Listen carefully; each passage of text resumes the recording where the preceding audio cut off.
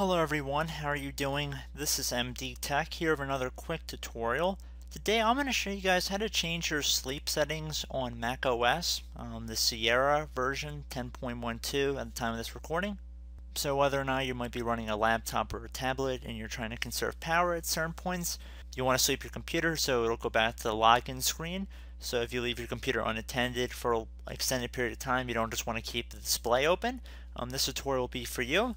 So we're going to just jump right into it, and we're going to start by selecting the Apple icon in the top left corner of the screen. And then we're going to left click on System Preferences. Should be the second option down from the top on this drop down menu. Now that we are underneath System Preferences, we want to left click on Energy Saver, on this Energy Saver icon with a light bulb at the top. So now there's two different areas that we can kind of dig deeper into. The first would be to when the computer sleeps, and the second would be when the display sleeps. So two different things. The display, it'll just go off into screensaver mode. Computer sleep means it actually goes into sleep mode entirely, and then you'd have to more than likely enter a password to log back into the computer.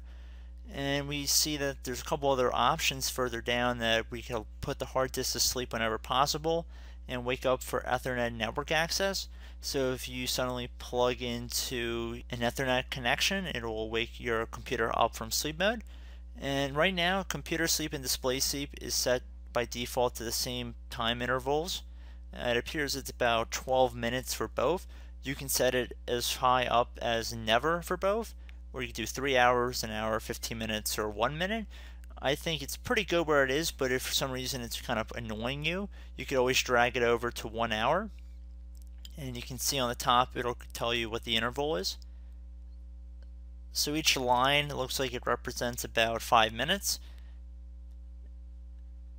And then once you're done doing that, it'll say your computer may use more energy with these settings, especially if you move it to the right, which I'm assuming most of you guys probably are going to be doing. So you can just click on OK to save your change.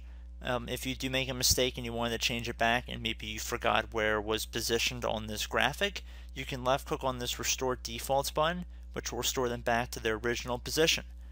And you can also set your computer to wake up or go into sleep mode at a certain time every day.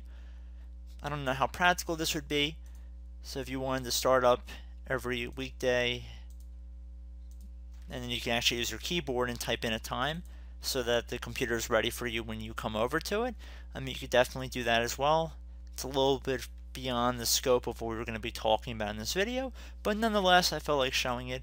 So I do hope this brief tutorial helped you guys out, and I will catch you in the next tutorial. Goodbye.